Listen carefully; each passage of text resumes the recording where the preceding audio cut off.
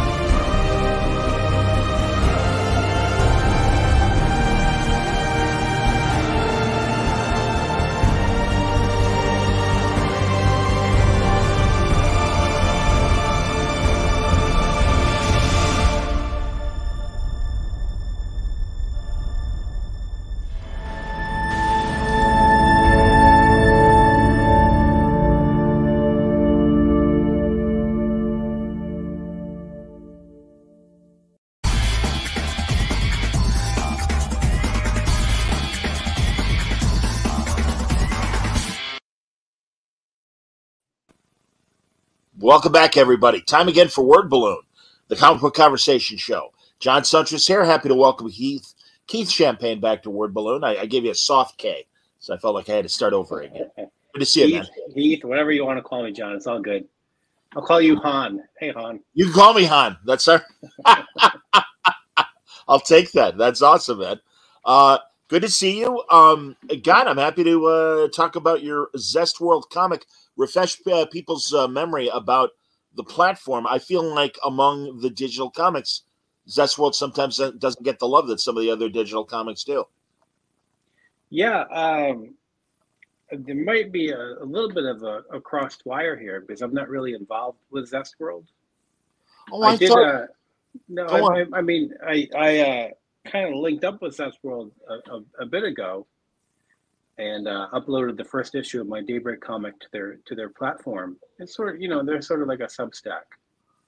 Oh, excuse me. Okay, man, I'm sorry about that because I thought it was still, and again, I guess the first issue of Zestworld is still there. I know we're gonna talk about the most recent issue, or Daybreak. So there she is. All right. Well, yeah, then the comic is still available on Zestworld. The first issue is, but I've sort of moved on from that platform. I probably could take that stuff down. I'm on Substack now with my new paint company. Okay, man. Okay, that's and again, I'm sorry, Keith. So give people, and I'll throw a banner up of the name. How your Substack reads. I imagine it's that basic, but tell me what. I don't even know. I just started it myself on Substack. I put up my first message the other day, or email, or what do they call it? Some Substaction. Yeah, the newsletter. What's your? I'm still. It's just New Pain Productions at Substack.com, I think. Oh yeah, your logo, absolutely, man. Your angry face logo, correct, for your comics? Yeah, the screaming angry face. and then Daybreak, the fourth issue of Daybreak is Kickstarter a couple of days ago. Congratulations, that's cool, excellent. There again is a good. Yep, absolutely. So remind people what Daybreak is all about. So Daybreak is basically a solar-powered hero, and it's hard to talk about the series too much without getting into spoiler territories. Hey, Mike. Oh, hi, Chem Dog.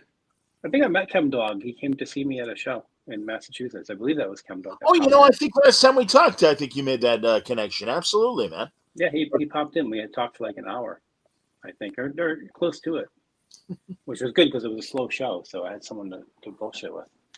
No, Daybreak is a solar-powered hero. Again, like I said, it's hard to talk about it in depth because a lot of stuff happens in the first issue that sort of sets up the series, but also spoils it for people that haven't read it. But long story short, she finds out that she's dying, which seems impossible because she's immune to everything, basically. Well, and also solar powered, so you would think there's always an energy supply. Yeah, right.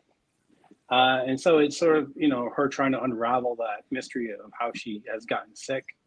Has to turn to her arch nemesis, kind of her Lex Luthor character, for help. And they have a very twisted rivalry. And it sort of goes down dark paths that way. Awesome.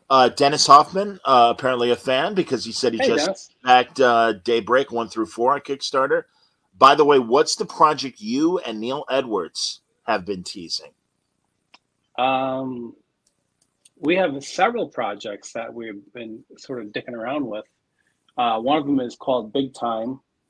First of all, if you don't know Neil Edwards' work, like, he's amazing. Like, Neil is, I think, like a genius of comics that doesn't really get talked about enough. So I feel really lucky that he wants to work with me on stuff. But that's cool. Yeah, no, one of them is called Big Time, which is a superhero book that we're in the process of pitching around right now. And then we have one called Supernova, which is a science fiction project. And then we have a third one. And these are all Neil's ideas, and he's asked me to come in and help him shape them up and everything. Called Silverback, which is okay. It's sort of like a bizarro Punisher in a way. Like it's a Punisher style vigilante, but with a very different, much darker motivation behind his actions. And it's all, beautifully drawn stuff by Neil, who very much, he worked with Brian Hitch. He was Brian Hitch's kind of understudy for a while. So he's very much in that school of illustrative art with amazing storytelling. And then also Neil and I have a project for Aftershock, which has been in limbo for a year now. It's called The Death Whisperer, which is they owe us money for. And we're just kind of sitting around. Neil and Pete Tomasi and I are in that one. Well, good luck with that. Yeah, right. Yeah, I know they're kind of slowly coming out of the bankruptcy coma, but it is slow. And yeah, oh, it's so slow. Yeah, I just got a letter yesterday that said they're pushing out like 3 more months now. So I don't know. No, I understand, man. Aftershock was a sponsor for Word Balloon for several years, and I mean, believe me, I shared your pain, and what can you say? I mean, unfortunately, it happens with some comic publishers. Just like unfortunately restaurants with COVID, you're watching a lot of some of my favorite eateries around Chicago and stuff going down, and it's like, oh man. And same thing sometimes with some of these publishers as well. Mike says that New Pain is putting out some great books like Cuda, Microscopic, and of course Daybreak. So are these all books you're involved with, Keith? Or are you just helping people out, putting it on the imprint? Those 3. Hi, Mike. First of all, Mike is a great backer of New Pain. He's there every campaign helping us out. Every single campaign, Mike's order gets screwed up somehow. Like, it's happened every single time. There's something missing in his package, or there's, the wrong book gets sent to him or whatever. And he just rolls with it, and we fix the problem. He's the nicest, most patient guy. And I've met Mike in person, I believe, when I did a signing in Iowa a few years back. So, he's a cool dude in my book. But yeah, those are all books that I've written. Most of the New Pain stuff, I've written everything except for one book. Because it's my company and I don't pay myself to do this stuff. I do all these books for free. I make sure the artists get paid. But I don't make any money on this stuff. I'm really just doing this stuff for the love of comics. And Cuda is like a hard-boiled crime comic in the 70s of New York. And then it has a time jump. Microscopic is also it's a comic about self-esteem that takes place in sort of the microverse, our version of the microverse. And then Daybreak is, kind of our flagship character at this point. Yeah, your superhero, absolutely, man. Well, geez, man, I think you and I've only seen each other face to face at one or two cons, but yeah, next time I see you and everything, I got to. I'd love to read Kuda. I'm a big crime comic nerd, so yeah. I'll load you up. Are you doing Terrific Con again this year? Oh yeah, I'll be there. Yeah, come on by. We'll have It's crazy. Fan Expo Chicago is the same weekend, and I have to confess, a lot of people had to back out last year at Fan Expo, and outside of a couple friends that I'm really glad I saw, and Todd Stashwick, one of the bad guy captain in Star Trek Picard, and Frank Miller, who I finally saw face to face for the first time in 17 years. That's the reason why I went. And Terrificon's the same weekend as Fan Expo Chicago. And this year, Hitch is coming to Chicago. Johns is coming to Chicago. A lot of the Ghost Machine guys that Jeff has under his imprint are coming, among others. Yeah, they're doing all the Fan Expo shows. I was talking to Tomasi yesterday, and they're basically on that circuit. Yes. But, Mitch Halleck of Terrificon has been incredibly good to me since we established the relationship. And even though Fan Expo's in my backyard the same weekend, I'm like, yeah, I'll be in Mohegan Sun. I'll be in Connecticut. And with a lot of great, talented people like yourself. So I'm not that disappointed. I talked to Jeff enough. The one guy that I was bummed about was Hitch, because I've really got to know Brian. He's going to be at MegaCon this weekend in Orlando. They're all heading down there too. Yeah. Yep, exactly. And I'm like, oh, Hitch, damn it. I'm like, it's like Mark Miller comes to Chicago like not quite every 10 years, but close to it. And it's like, oh, I don't want to miss you, man, when you're in town. And same with Hitch and everything. It'd be the first time I see him beyond doing what we're doing now and stuff, either a Zoom or a StreamYard. So I'm like, oh, man. So that's my only regret as far as Fan Expo. No, I'm happy to be at Terrificon, and I will see you there. That's excellent. And hey, maybe next year Mitch will book Brian for a show. I know he's been trying. So believe me, and also when I become better acquaintances with creators that maybe Mitch hasn't established a relationship yet, I'm always like, hey man, you got it. I'm like, and I mean it, because it's a great show. Oh, it's a great show. Yeah, it's such a great comic book artist show. Like he really brings in, some great names every time. Yeah. No, and I mean, a lot of firsts for me. I'm not a fan of his politics, but I got to admit it was amazing getting to do a panel with Steranko after he's been teasing me for many years. But eventually, John, we'll do a talk, we'll do a word balloon, and it's like, well, at least I finally got you to sit down, Jim. Now you can't go anywhere because everyone wants to see you at your panel and stuff, and you need an MC for you to drive. I'm like, I'm happy to do it. So that was my thing. And my great regret, a couple of years ago, I was sick, and I missed poor George Perez, God bless him, and Marv Wolfman. I've met George many times before, but I was in the hospital during C2E2, the Chicago show, and they're like, "Hey, man, if you're going to be at C2E2, we need an MC for Wolfman and Perez." And I'm like, "I'm in the hospital, man. I can't make it." I was so bummed. What are you going to do? So, this is nice. You see, Mike is a loyal customer, man. He goes, "You always do right by me, Keith. Thanks." And yes, we did meet at Limited Edition, great show, in Cedar Falls before COVID. Next time you and the rest of the gang come back, I'll be there for sure. Very nice. Thank you, Mike. I appreciate you, buddy. There you go. And our Burrows, I never say his name right. Our Burrows. And then Dennis also says, love Neil, his work on Herc and Justice League Unlimited were great. Sure. Well, Dennis, you might like Neil's surprise Daybreak cover coming up in a couple of weeks too. Outstanding. No one knows about it except for Dennis. Right now, Dennis is the only person I've told. How long is the campaign for Daybreak for? It runs through most of February, I think, to the last day of February, the 27th or 28th. Okay. I keep forgetting it's a leap year, man. Is it really? Oh, I didn't even know that.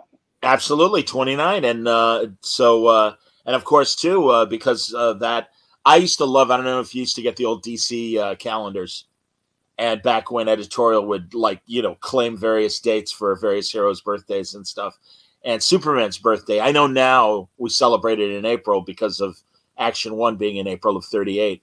But it's like, no, it used to be February 29th, which was fantastic. Then now he's an alien, but he's got a leap year birthday and everything. So, yeah, I always heard he was born on February 29th. That was always the thing when I was a kid. Yeah. And that's how he's still so young still. Exactly. That is part of the reason. Absolutely, man. That, and always, as you know, as a JSA veteran, the sliding scale of the JSA's age. Yeah, so no, they just, I think Nightwing's older than Batman at this point. Like, there's a sliding scale for all that shit. That's true. That's absolutely true. I'm enjoying the 3 Golden Age books, and I mentioned to you before we started that Tim Sheridan, I just talked to him on Monday, not only for Green Lantern, he's doing the Alan Scott book, but also he's one of the writers on Masters of the Universe, Revelations, and that ties in with a project of yours coming up. Yeah, that's my gig right now. Outside of New Pain, I'm working on the Masters of the Universe Revelations comic for Dark Horse. We have the first issue in the can. Oh, excellent! It is already in the can. That's good. And it comes out, I want to say, in April, or I believe the first issue is in May. Oh, May. Okay, but I could be wrong. I don't pay that close of attention to those things anymore. Well, I don't want to push your deadline either, so So that's cool. Who are you inking over? A Brazilian artist, Daniel HDR, who I actually worked with coincidentally on Green Lantern a long time ago. We did a couple of issues of some storyline with John Stewart. And then, just happened to reunite all these years later. He's a good artist, good penciler. That's cool. And Tim was telling me that it's him and the other guys that were in the writer's room. I mean, technically, there's only 5 episodes of that He-Man show. Kevin Smith wrote the first, last, and one of the middle ones, and then Tim wrote the other 2. He's got the writer's credit on them. But he did tell me that it's 2 other guys that I believe are writing the Netflix comic, or rather the Dark Horse comic with you guys. So, clarify this for me, because sure. A couple of years ago, there was a Kevin Smith He-Man cartoon on Netflix, right? That's right. So is this the same one? Because I don't even know. No, it's a second season. What they did was, for the first season, there were 10 episodes. They broke it into 2 sets of 5. So they spread out after the first 5. There was a couple months before they released the second 5. And frankly, there was a big flap. There were trolls, but also even, I think, non-troll He-Man fans were a little upset because after the first episode, something happens to Prince Adam and he's off screen, and suddenly it becomes Teela's story for the next several issues or episodes. I keep doing that with TV and comics, episodes, no matter what I'm talking about. And everyone's like, well, you kind of bait and switch this, Kevin, because you're like, oh, it's a Masters of the Universe thing. We're expecting He-Man to be the lead. And Smith had to go online and say, hey, calm down. There's 10 episodes. It's a long story. And thankfully, of course, Adam mid run comes back. So you get He-Man and Teela together again. This new season, and I really am interested in this comic that's coming up. I got to confess, Keith, I am not a He-Man guy. I was too old. That was late high school, early college. So I was trying to get laid. I'll be crass and be like, yeah, I got to be honest. Am I going to spend dollars on comics or am I going to watch cartoons, or am I going to try and get the cute girl? I'm going to try and get the cute girl. So I didn't watch. I've always appreciated that. My 3 that it's like, sorry guys, I'm too old. I missed the boat. Thundercats, Transformers, He-Man. Yeah, and see, again, that was my after school, like in high school. I get home, slumped down on the couch, and watched Thundercats, Transformers, and He-Man, and G.I. Joe also was in the mix. So I was a big He-Man fan when I was a kid. I did watch that Revolution series, or that, not Revolution, but the one where Teela took over a couple of years ago. Well, that was Revolution, and I think this is no. Revelation was the first season, and now we're in Revolution, or vice versa. I'm not sure. Hello, not my name, by the way. Yeah. Oh, that's cool. You know all these guys. That's good, man. These are your guys. I'm just trying to acknowledge everybody when they pop up. All right, no problem. And that's why I'm just kind of throwing them up, and I want at least the video people to know what's going on and who's watching us. So I know, with this comic that I'm doing for Dark Horse, I was bummed out. I probably shouldn't talk too much about what happens in it because it won't be out for a while. But there was no He-Man in the first issue, and I emailed the editor. I was like, "Dude, where's He-Man?" Interesting, like just like the He-Man comic. But it's a lot of Skeletor, which is also cool. Sure. And then some guy, I guess he's like Skeletor's mentor, or like another evil wizard. Like maybe there was a bad guy, like before Skeletor that came along. Yep. And he seems to be a big part of this thing too. No, it's truly. Again, I really don't know beyond the basics as far as the He-Man mythos goes, but I of course genuinely appreciate the idea. And I'm glad it's out there, and I'm glad for people like yourself that grew up with it. I think that's great. Smith clearly loves this because I enjoyed the first season very much. This second season, they don't waste time, man. First episode, there's Prince Adam and He-Man and a big action scene, and really Tila doesn't show up until after the action scene, and then they're together. And it's Melissa Benoist, Supergirl, and her husband Chris Wood is playing He-Man. So that's cute too that the two of them are together. Yeah. But I think the one we're doing is like a prequel to this cartoon. You're correct. I think it takes place before that.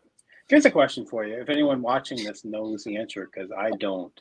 But like, have they ever explored like who Grayskull was? Like, he always says like, by the power of Grayskull, I have the power. Like, who the fuck was Grayskull?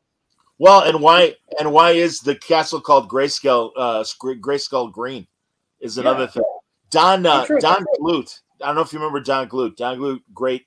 You know, he much like Larry Hama with G.I. Joe. Don Bluth was the guy who Mattel is like, all right, we got these toys. We don't have a story. Give us a backstory. And, you know, of course, the original mini comics and stuff kind of fleshed out the mythos.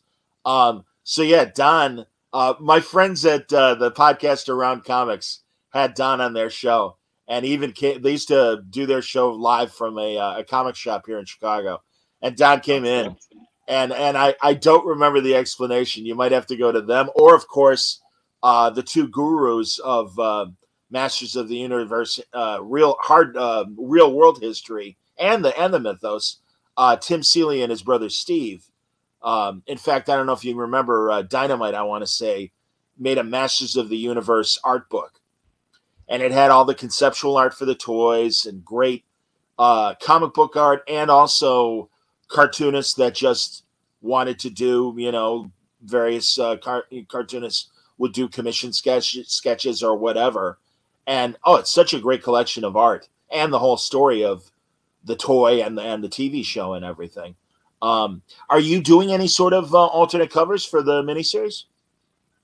No, I'm just kind of the ink robot for the interiors. You're not a robot, but yes, I understand. Oh, that's fine. I'm happy to be a robot. You know, it's better than digging ditches for a living. I hear you, man. What is, you know, I know that everyone, honestly, especially fans, but also people in the biz, are always kind of concerned about the future of inkers, given that there are some artists that will, you know, use digital tricks to kind of enhance their pencils and kind of sidestep an inker and stuff. You know, how are things going? I mean, so far I haven't been that affected by it. I know there are a lot of guys that prefer to ink themselves now, and I think mostly it's a financial thing. Like, why not get paid twice for a page as opposed to having to split that rate with, you know, another artist? Sure. So guys that are fast enough are able to do that. A lot of these guys that I think ink their own stuff, I wouldn't really call them inkers. You know, it's a lot of dead line weight stuff, and they let color do a lot of the heavy lifting for the art to kind of, you know, make it more dimensional and fleshed out. But more power to them. Luckily, I'm as employed as I want to be. You know, good to hear. And it's been that way for 30 years now. So I'm sure my luck is going to run out at some point soon. Well, but that's great in terms of your cranking out your own books. I mean, you know, I'm sure do you know Andy Parks? Are you friends with Andy? I know of him. I don't think I've met him. Okay. Andy's a good friend. We go way back. And certainly, you know, after inking Phil for a while and stuff, he started writing his own stuff. And God, you know, he co-wrote the two Chris Hemsworth Netflix films, Extraction and Extraction 2. So he's not only having good success with his comics, but he's writing screenplays now too. Yeah, no, that would be amazing. I definitely have had adventures in Hollywood over the years with different properties, but nothing that's ever given me that pot of gold at the end of the rainbow. You know, maybe like more like a bag of coins at the end of the rainbow. That's what you described my radio career. I quite understand, man. Believe me, I know. Chemdog, a couple comments. He goes, I think there's a spirit of Grayskull inside the castle. Okay. Yeah, but who was Grayskull? Right. There's got to be one of those wiki, a He-Man wiki that's online that can tell us about Grayskull. And also, Chemdog says Alan Oppenheimer, a great character actor, will always be his Skeletor. Although Mark Hamill doing a great job. Mark Hamill's killing it once again. So Dennis wants to know how you hooked up with Stefan on Daybreak.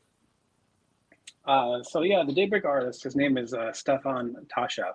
He's a Canadian artist. And I first met Stefan. I wrote a book called Silver Streak for Lev Gleason Presents, which is, you know, we kind of did our updated, like, new version of Silver Streak. And yeah, that was a 50s or 40s character for Lev Gleason, sure. Yeah, like a public domain character. And I don't even know if they've put the book out past the first issue. Like, I wrote it like years ago. I have copies of the first issue. I got one right here, actually, in my pile on my Zooming desk. in. Boom, wow. Yeah. So Stefan, after we finished it, you know, we had our one and only talk that we've ever actually, like, spoken to each other. We did, like, a Zoom call, and he was just kind of, like, poking around, like, hey, you know, we should keep working together. Like, maybe we could do something else somewhere. And it took about a year. I had a couple of projects at different companies that I tried to keep him attached to that didn't work out and stuff. And then when I started New Pain, he was the first guy that I contacted. I was like, do you want to, you know, work with me again on this Kickstarter? It's kind of speculative. I don't know what kind of money we're going to make, blah, blah, blah. But he wanted to do it. And he's great. Like, he's so good. You know, for he's relatively fast. He can do a page a day of pencils and inks. He can color like 4 pages a day when you know, he reaches that stage of the game. His storytelling is amazing. You know, his finished art just looks different than anything else out there. But it's just really solid, really, you know, really talented collaborator. He's great. And I love when he takes my script and just changes it and does what he wants with it. And then it makes me sort of rejig things on the fly to kind of keep up with him. It pushes me a little harder, you know? That's great. No, that's fantastic. You know, it's funny that you mentioned, God, I hadn't thought of Silver Streak in a long time. And I'm always intrigued by those characters like Crime Buster, another Lev Gleason creation from the 40s and 50s. Of course, the Golden Age Daredevil. And, you know, obviously everyone's buzzing about Public Domain because of Steamboat Willie going in a public domain. And they're now come the years from when Superman and Batman are going to hit the public domain as well. Are there, as someone that is putting out their own comics, are there any other public domain heroes? You don't have to spoil if you've already got something in the works, but anything intrigues you? Because I think there's a lot of good ideas in there. There are a lot of speedsters. There are a lot of Superman knockoffs and Batman knockoffs and the like, even Arrow characters. You know. Yeah, no, nothing that's really grabbed me. Which isn't to say that there won't be one that I'll stumble across and be like, oh, I have an idea for this version. Or for a new version. I know, like, with you mentioned the classic Daredevil character and Crime Buster and those guys. Like, I did also write a project for Lev Gleason, like a Avenger style book, 4-issue series. It takes a lot of those characters, and, you know, it's got Silver Streak, you know, and they're fighting the Yellow Claw, which they just call the Claw now.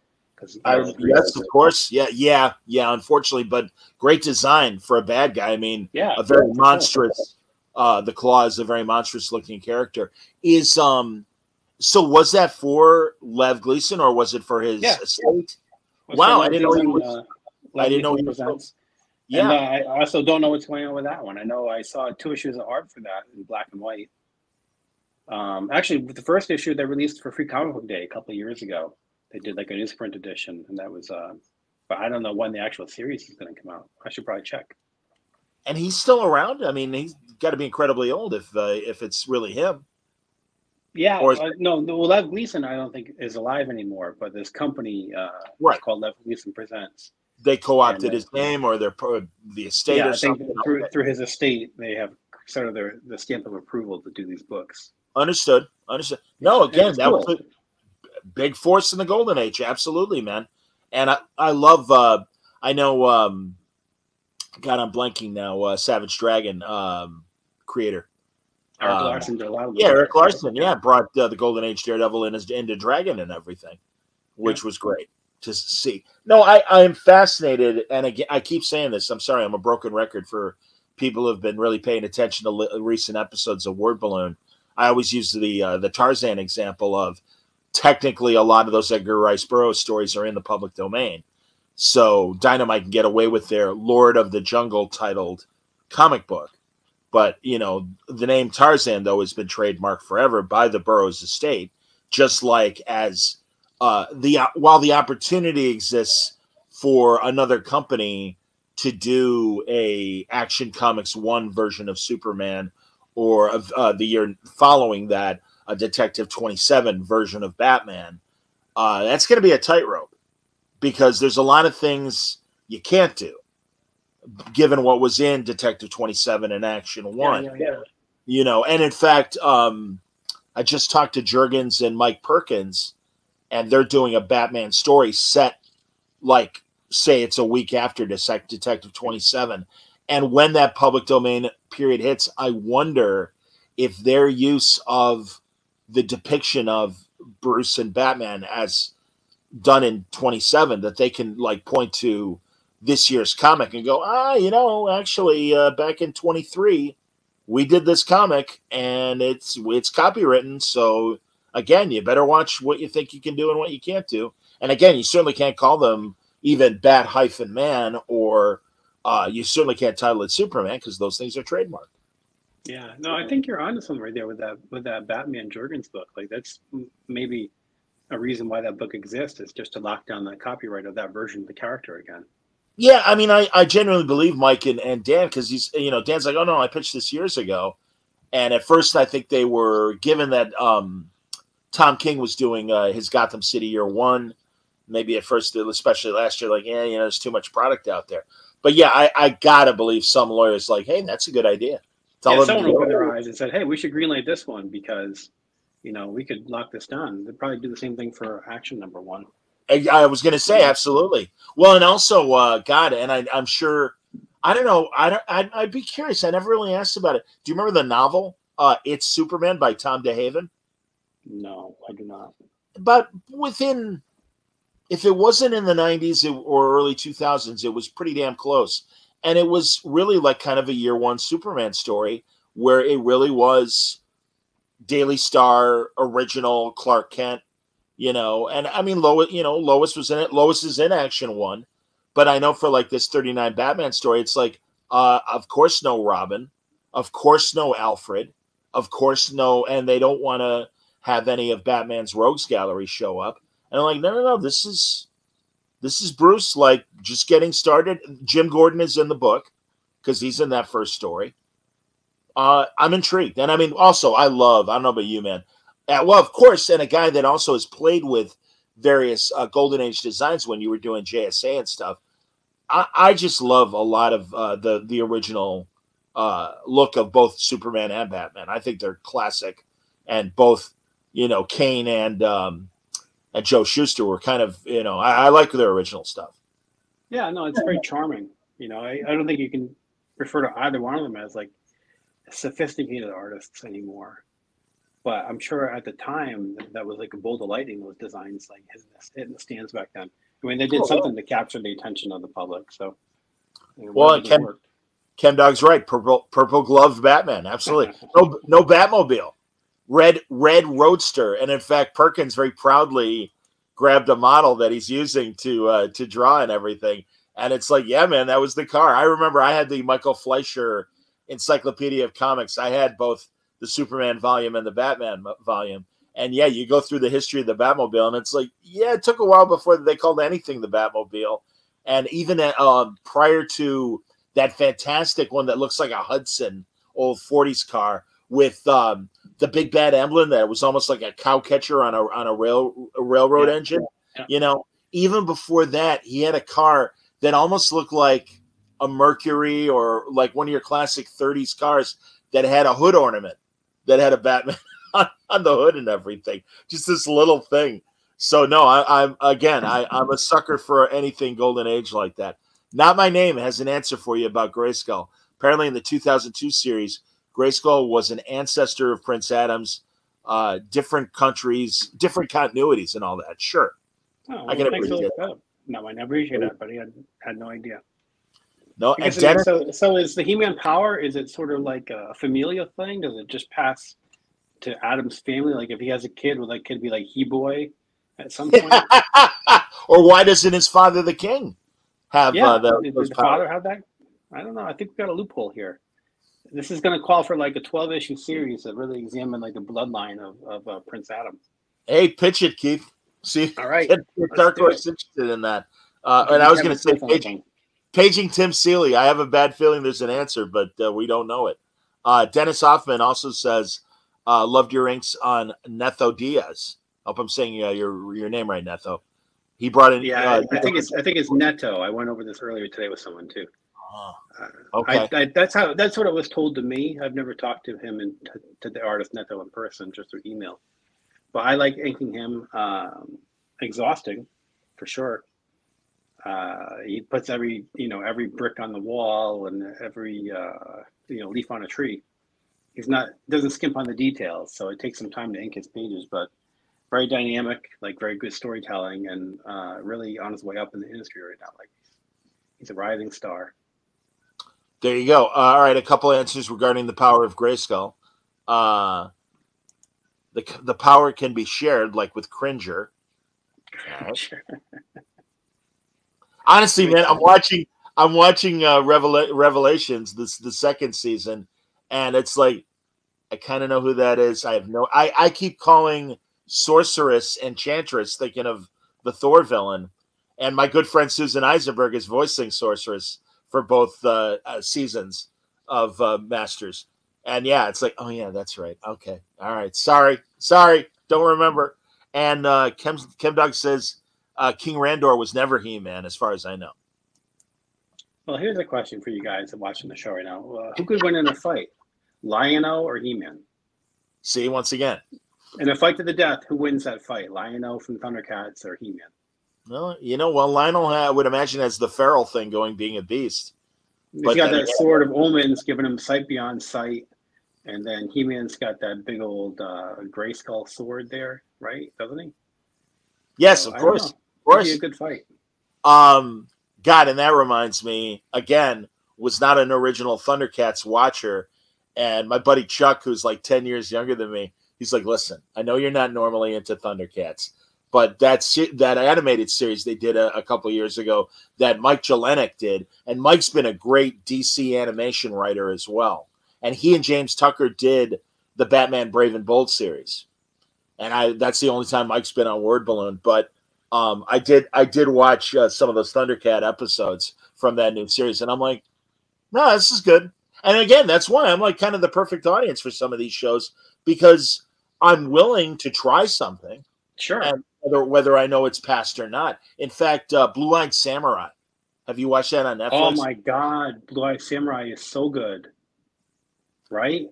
Franco from Art and Franco and Tiny Titans fame, he's been begging me to watch that.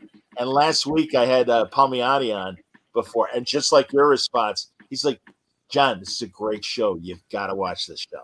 Like, so good. And it's amazing. The characterization is so deep. It seems historically so accurate. It could be faking it. I don't know the difference, but it feels real to me. The animation is beautiful. I don't know. That one really blew me away. For your question about Lion-O versus He-Man, Wesley says He-Man no contest. And Chemdog says he wants to see a Skeletor Mummy Ra team up. Yeah, that'd be cool. those guys would probably fall in love. Outstanding. No, man, it's, and again, obviously, Blue-Eyed Samurai, I'm assuming is a Japanese product. If not, it sure No, as it's hell. not actually. It's not. It's Wow. It's a Canadian animation house that did the show, and written by Michael Green, who's done some shows and some comics. I believe his wife, who is Japanese, is his co-creator, co-writer on the show. Okay. And it kind of pisses me off. Like about 10 or 11 years ago, I had a novel called Butterfly Samurai that I had my agent pitching around. And long story short, no one would bite on it because I'm not Asian. And they were like, yeah, you can't write a story about a female girl samurai because you're not a female girl Japanese person. That gets me mad. And so, like, when I first heard Blue Eye Samurai, I was like, fuck, that's really close to my title. I'm getting anxious about this. Like, I've had this story in my head for a long time. But Blue Eye Samurai is so good, I don't even care that it obliterates my idea completely forever. Like, it has a lot of the same themes and, kind of the same, very similar central character. But it's so much better than I would have done anyway that I don't even care. Just go watch it. It's great. I get it. That does frustrate me. I understand the idea of cultural appropriation. However, I also bristle when you get that general "stay in your lane" kind of comment, and it's like, no, man. Writers have imaginations. They should be allowed to write anything. And I'm sorry, I disagree with the perception of cultural appropriation in that way. It's like, I don't know, it's fiction. If it's a good story, that's great. And also, thankfully, we're a global world. We're getting more exposed to other cultures. God, now I'm blanking again. House Party, the Reggie Hudlin and I. Yeah. First time we talked, Reggie and I are about the same age. And, the Kung Fu craze hit in the early 70s.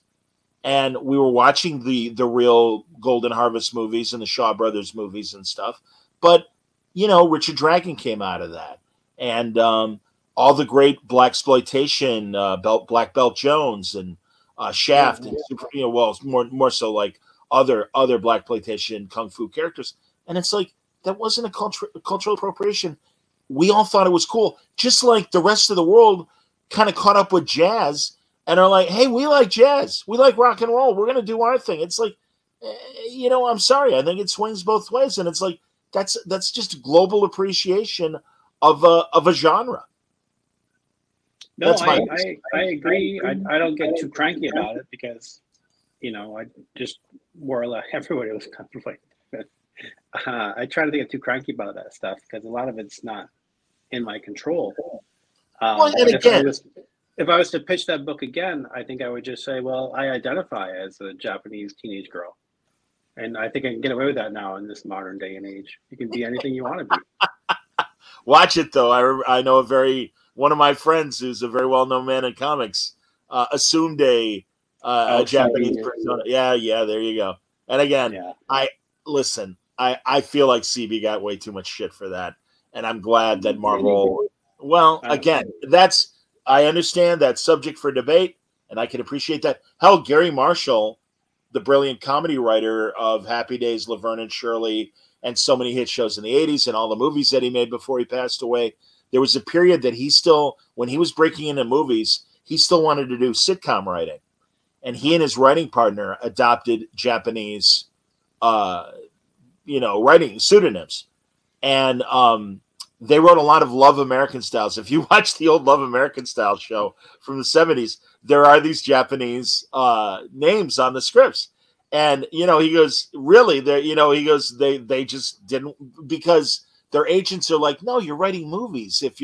Back then, if you were writing TV as well, it's like slumming or whatever. And it's like, well, but our friends are the producers of these shows, and they're asking them, us to write good scripts for them. So we don't mind, and we'll take any money. We don't care. So, yeah, there was just this, like, who are these two Japanese writers that really seem to understand American comedy? Well, also it was a different time then, a different That's atmosphere. Fair.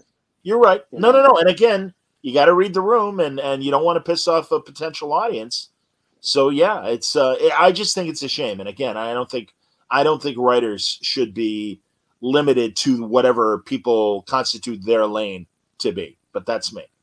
Let me ask you a question. If Frank Miller was just starting out today, could he do Ronin? That's a very good question. I don't know. Hell, why is that, like, if the perception of that possibly not flying today? How is that different than a guy like Greg Rucka writing so many female lead heroines? And it's like, No, well, I mean, yeah, that's a yeah. man, but Even he's one of the Daybreak. best. I'm writing a female character in Daybreak. You're absolutely right with Daybreak, 100%, man. Bring it back to Daybreak, 100%. And There she is. shame on you, woman of color. What are you doing, Keith? Who the hell do you think you are? I don't know. That's the artist. I never even asked her for her to be a That's woman of interesting, color. Keith. Okay, that's very interesting. You really had no ethnicity thought when you created Daybreak? No, that was I gave a basic idea for Daybreak and for the arch villain character Doc Matter, and basically they're yin and yang, you know. So she's black, he's white, she's good, he's evil, she's optimistic, he's an asshole, you know. They're as opposite as they can be in every way, but they also are tied together and need each other in the bigger picture. Yeah, no, I hear you, man. It's But that was some brilliant designing on Stefan's part, where he just kind of took that and ran with it. Is Stefan a person of color? No, he's a white kid. He's not a kid. He's in his 30s. Okay. I don't want to get you in trouble. No. No, that's great. And by the parallel to that, or the mirror opposite of that, Chris Priest just wrapped up Superman Lost. He's a black gentleman, and I mean, and man, I'm really happy for Priest that beyond him taking and getting stories, did a great job with Black Panther, has written many great characters, black characters for Marvel and DC over the years. But finally, it's like, I can write white characters too. And it's like, yeah, of course you can. And my God, I don't know if you read Superman Lost, a great 10-issue series.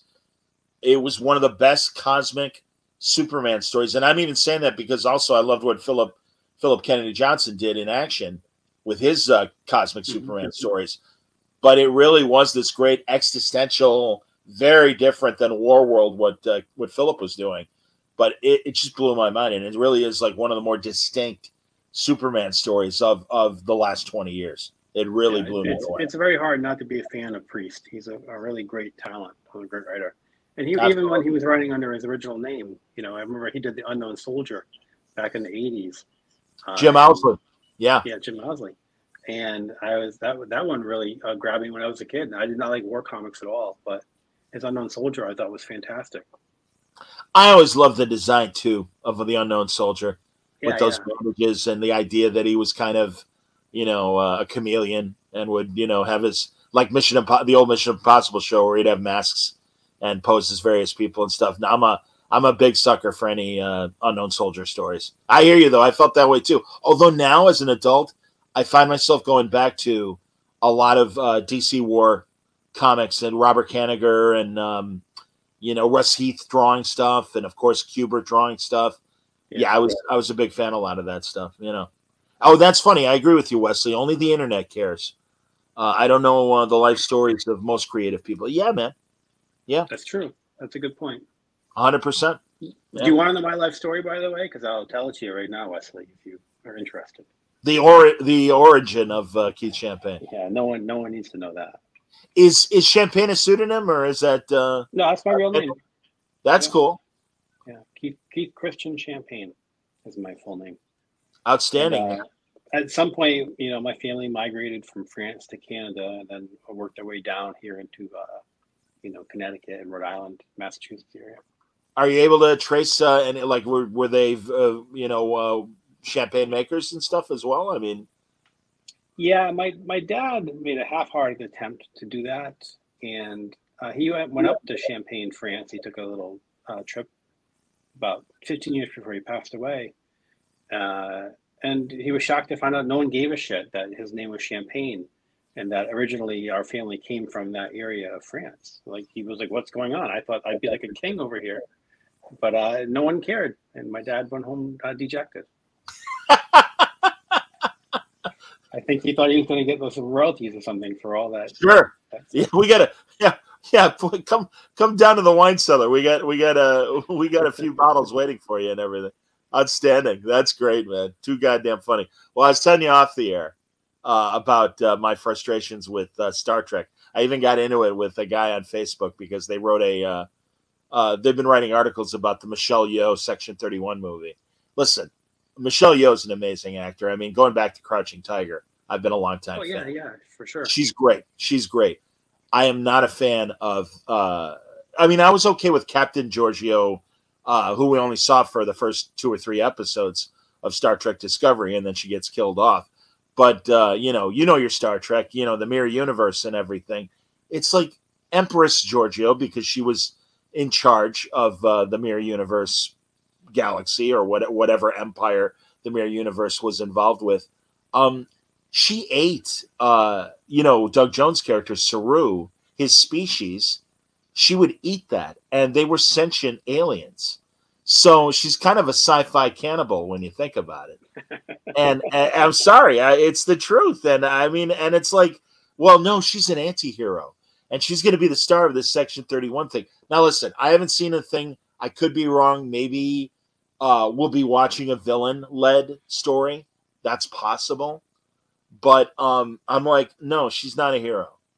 And well, this is a redemption story to make her. And I'm like, once you eat a sentient being, I think you've crossed the line. That's where I'm like, and especially I don't, and I'm such a Star Trek nerd, and I want your opinion on this. But I'm like, I don't see Starfleet going like, oh yeah, let's get the cannibal to help us. That'll be good. Good idea. I think they're probably going to brush that cannibal aspect under the rug a bit. Maybe sort of ignore that. I think I would suspect it's going to be a redemption story. I'm sure you're right. She's not, Giorgio is not as hardcore of a villain as when she first came out of the Mirror Universe. Like they've already softened her quite a bit, and you're starting to see that some humanity in that character. So I'm sure they're going to continue down on that road. But hopefully that show, and I'm not a big Discovery fan. I think that's one of the weaker of the Trek shows that I watched. But hopefully Section 31 just has some cool stuff to it. But to me, what always made Section 31 interesting was it was just Sloan on Deep Space Nine. That's all we saw. And then in the Enterprise series, they had a predecessor that was from Section 31. But it was completely mysterious. And again, another fault of Discovery, I think, is the way they've handled Section 31, where they literally had black badges, and they had it wasn't a secret base, but they had that big base in the second season and stuff. And it's just like, no, you're doing it wrong, man. It's like, because I understand what you're saying too, because they had the where the Guardian of Forever sent her back to the Mirror Universe, and it's just like, I understand that you're right. They are kind of trying to like redeem her in some way. I'm sorry, man. Like I said, you already crossed the line with me, and I'm like, and again, they may not. It's kind of like ignoring Spider-Man and Mary Jane's male son from the Clone Saga years and stuff, and it's like you can kind of get away with that in comics because that was so many issues ago. There haven't been that many episodes of Discovery, even though they're going on their 5th season. And yeah, I think that show banged its head against the wall and ceiling from day one, introducing Michael Burnham as Spock's sister. And it's like, shut up. No. I just like to point out, Jean-Luc Picard did not need to be Jim Kirk's grandson to be an interesting character.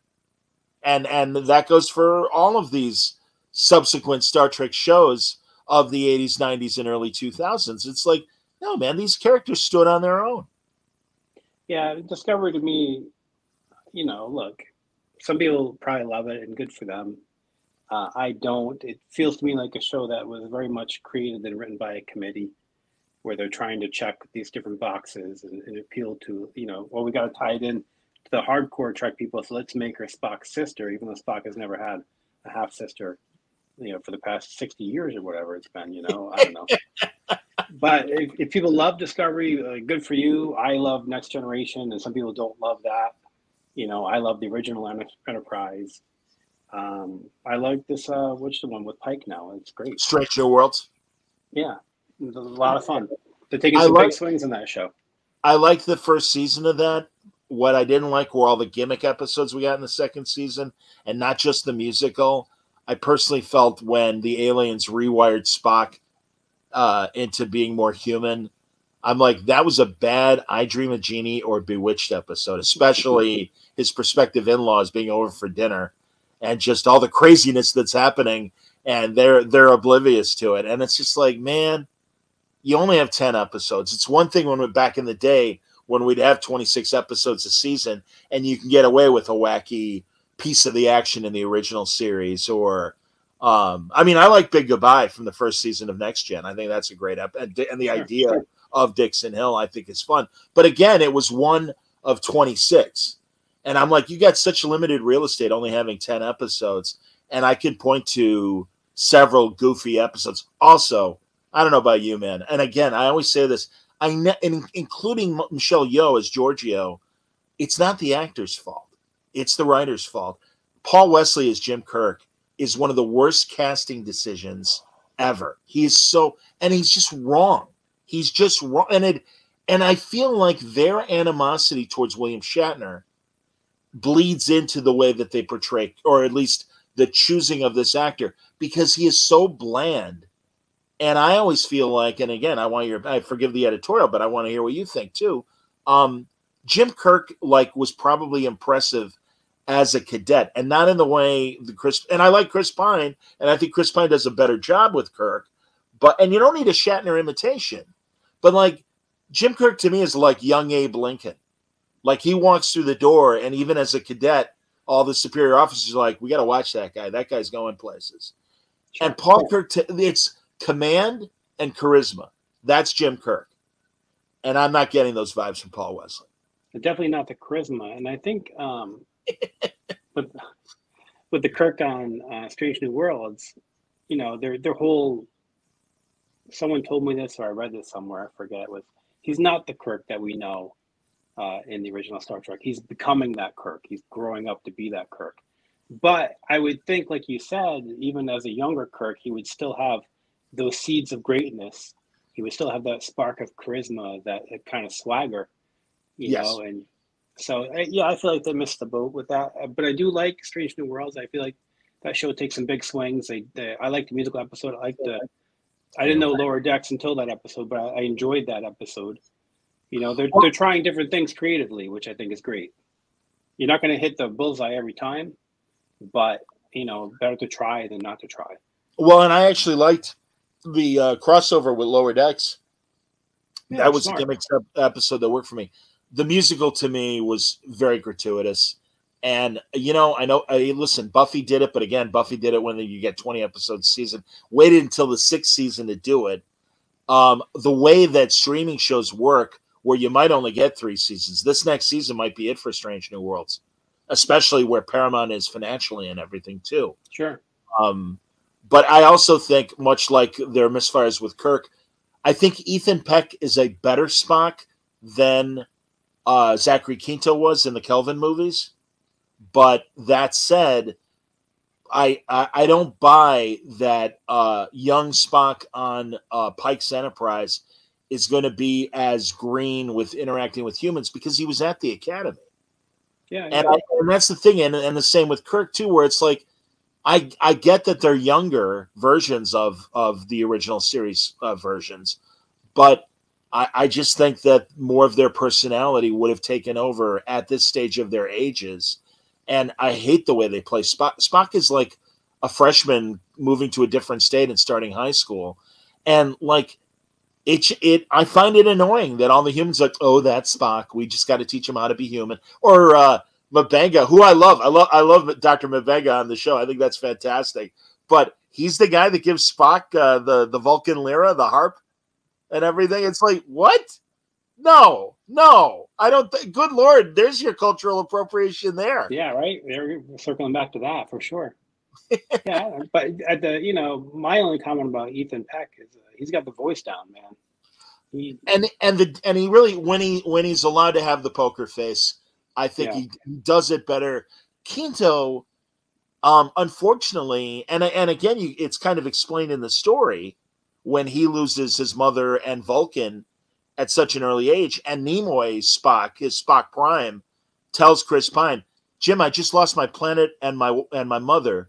Believe me, I'm emotionally compromised."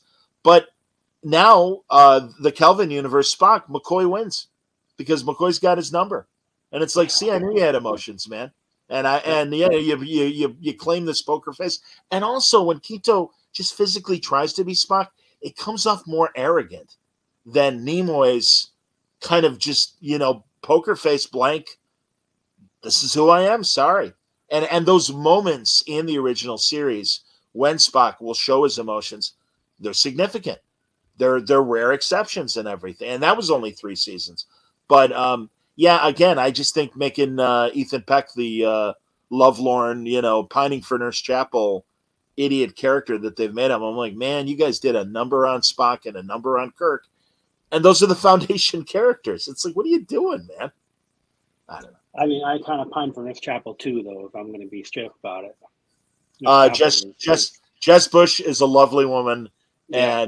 And it is not hard watching her, and also truly, they gave her a lot more to do, and they've really redeemed Chapel's character. There also are too many people that are from the original series characters, and I had never heard the words. And I don't know, as a writer and a comic book guy, if you've ever heard this, but regarding prequels, plot armor, and it's like the cliffhanger they left us with in season 2. It's like, well, Scotty's going to be fine. Uhura's going to be fine. Chris Pike and number 1 are going to be fine. And it's like, okay, like literally 70% of your regular cast are going to suffer. Like, anywhere, yeah, they're not going to suffer any major consequences from this that we can see. It's like listen, I love Scotty, and I love Simon Pegg as Scotty as well. Pretty much anybody being Scotty. He's just a fun character and always has been. When he showed up on Next Gen, when Jimmy Doohan did it, it was like, oh, that's so great, man.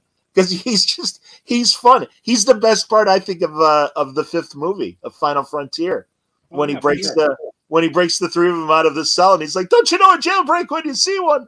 And it just just stuff like that. He's awesome, man. But yeah, I'm like, and again, I'm happy to see him, I guess, a little on Strange New Worlds, but also I'm like, unnecessary. Complete, and especially, let's have more Carol Kane, and even going back to the first season, the Andorian or the Aenir Hemmer. It's like, you had 2 great chief engineers. What do you don't need Scotty. Yeah, I liked Hemmer. I thought he died pretty quick on that show. But Carol Kane's character also is very cool. Like, a lot of history. Yeah. It seems like a long, almost like Whoopi Goldberg's character in Next Gen, like sort of like long-lived, has seen it all, but isn't saying what she knows kind of character. I'm really hoping a good friend of mine who's a playwright in New York is good friends with Carol. And she's like, oh, no, she goes, it's just a matter of like getting her when she's not constantly working, and she's out there doing season 3 of Strange New Worlds right now. And I'm like, well, whenever. I'm like, I'm a patient man. I've had the pleasure of having Frakes on the show. And unfortunately, the actors' strike last year kind of put the kibosh on the panels I would have done with everybody that was at Terrificon last year. But I know that Mitch has a new crop of other Star Trek actors that are coming this year. So I'll get it then. Did you get a chance to, did you go over and meet any of the people on Autograph Row? I didn't get much of a chance last year. I have met Frakes before. He's a nice guy. Great guy. Yeah. Yeah. I mean, he wouldn't know me from a hole in the wall now, but I had a couple of nice minutes with him where he was super cool. The guy that blew my mind at the con last year was Jerry O'Connell. And, he was there because Rebecca was there, Rebecca Remain. Yeah, and the intent was to have a first officers panel with Frakes, Rebecca, and Jerry being the first officer on Lower Decks. And so obviously they couldn't do the panel. But Jerry, for not having a table, man, he worked Rebecca's line and made sure everybody that was in line got to meet him. And me and my buddy Chuck were sitting in the green room because he's sometimes my assistant at conventions. And Jerry just walks up, and he's like, "How you doing? My name's Jerry. I saw you in line earlier for Rebecca and stuff." And I'm like, "Yeah, I know who you are." I'm like, I'm like, Jesus, with sliders. Even my secret identity, that terrible Saturday syndicated Canadian show that you did when after Stand By Me and stuff. I'm like, yeah, man. And I'm like, God, what an incredibly charming man to make sure that all the Trek fans got to meet him and shake hands. And you want to take a picture? I would love to take a picture. That's fantastic. Yeah, he was great. He's really great. That's cool. That's really cool. Good stuff. Well, thank you for tolerating my Trek. Oh, no problem, dude. My Trek rant. Trek all day. You got a lot of Trek opinions. You're very passionate about your Trek. Well, Keith, it was my babysitter when I was a little kid. I've been watching it for literally over 50 years. I mean, I was that I have vague memories of a very small kid on Friday nights when the original series was still in its first run on NBC, and my parents were watching Star Trek. So, I'm definitely that first generation of syndicated fans from the early 70s that got it and stuff. So yeah, it's I'm like grandma. These are my stories. Don't fuck with my stories, man. It's like my mom with Days of Our Lives. It's like her show for her entire life. So, and hey, man, Days of Our Lives, of course, the great Deidre Hall, who, as we know, is also Electro Woman, a fine superhero. Yeah, I'm a big fan. Hall. Yeah, man, she's been around a long time now too. Yeah, Marlena was. How many times has Marlena been possessed by the devil on Days of Our Lives now? 6 times. I don't even know. It's true, man. Quite the pinup model in the '60s. Yeah, for sure. Yeah, no, she was a hottie. She's massive hottie, and for a very long time, absolutely, man, hilarious. All right, let me see this final comment if somebody's got something. There we go. ChemDog, yes, like sands in the hourglass. Come on, that's one of the best opens of any TV show. And that's a great opening. And that music kind of swoops in. That I watched a lot of Days of Our Lives with my mom when I was a kid, and through my college years, we watched a lot of Days. See, and I was an ABC soap person. My mom was One Life to Live, massive fan, and I in high school I got into All My Children in college and watched all that, and so those are and General Hospital, of course. Got Frakes' wife. Jeannie Francis, Laura from General Hospital. And that was great when I interviewed him. I'm like, hey, man. And again, in today's world, I'm like, forgive me if this sounds creepy. I said, but I got to tell you, I've always had a mad crush on Jeannie.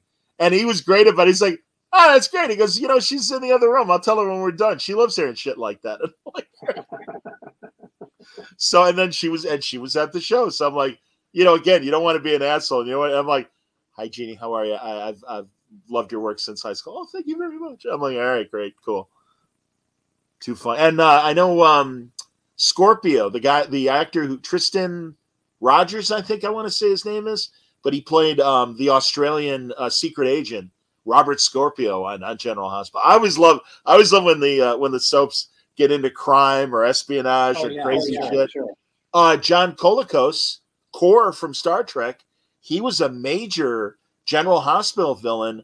His name was Mikos Cassadine, and it was like a James Bond thing. He had a machine that controlled the weather, and Elizabeth Taylor played in a very brief, week-long cameo, played his wife, the Contessa, and so they gave Elizabeth Taylor for a wife.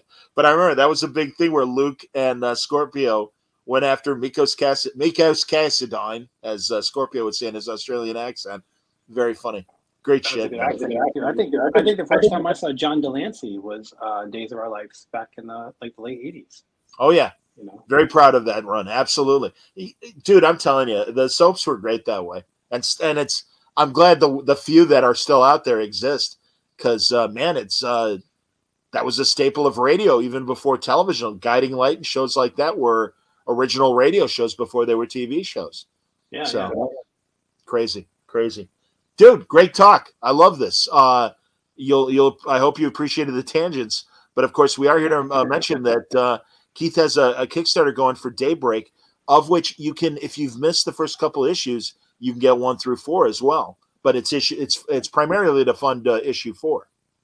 Yeah, issue 4 is our double-sized conclusion, so it's probably going to be 56 pages if we get the backup story that we've already done in there. The campaign's been live for 2 days. We're only $500 away from the funding goal. So I think I think we're in good shape. Hopefully we can crash through that and add some more cool stuff to the book. And I'm biased because I really love the character. I love making this book, but I've never had one person that has backed it or bought it at a convention for me come back and say, you know what, your book sucks. Like, everyone has loved Daybreak that has read Daybreak. So if people want to check it out, I feel pretty confident that you're probably going to like it. I mean, maybe it's going to be your Star Trek Discovery, compared to my Next Generation, but let's hope not, right? No, I understand. Go to Kickstarter, or even a Google search for Kickstarter and for Daybreak and Keith Champagne, and it should lead you to the URL, unless there's a simpler URL, Keith. Yeah, bit.ly/Daybreak4, the number 4, not spelled out. So that's the short link, or you can just search it on Kickstarter, or just email me or something, and I'll send you a link. Or find you on social media. You're all over the place, obviously. I'm all over the place. I'm so tired of myself. But you got to keep pimping these things. So I understand. That's great. Hey, listen, thanks for talking as always. Come back. I appreciate it. Oh, absolutely. And looking forward to your inks on He-Man on Masters of the Universe for Dark Horse in May. That'll be great. Well, if you don't like the art, it's my fault because Daniel's great. So I have fucked it up on my end. I have full blame if that happens. No, I have full confidence in what you do, and I'm sure it's going to be fantastic. Where the hell's my closing video? There it is. Thanks a lot, everybody. Tomorrow night, I'm stepping back and talking about my sports radio days with my good friend Dan McNeil, who's really instrumental in getting me in Chicago radio. Prior to that, I was downstate, Central Illinois, while I was in college doing radio. Never thought I'd get into sports. Ended up spending 16 years doing sports radio total. And Dan was a big reason for that. And we're just going to talk. I don't know how it is in other parts of the country. Keith, where are you based again? I'm Connecticut. Okay, yeah. And Mitch usually tells me about Connecticut radio and stuff, and Hartford radio. But all I can tell you is Chicago being the number 3 market, local radio really is not what it was when we were growing up, and certainly when we were doing sports talk radio in the 90s. And it's disappointing. And we'll talk about that. And Dan's a big movie and TV fan too, so we'll have some fun stuff to talk about. And we're kind of counting on some of our own listeners of the Score in Chicago, the sports radio station that is still going strong, but its character has changed from our days. And we're hoping to attract those people. So that's tomorrow night. I want to say it's going to be at 7 Central, 8 Eastern. So I hope people will join us for that. Until then, everybody stay safe, stay happy, stay healthy.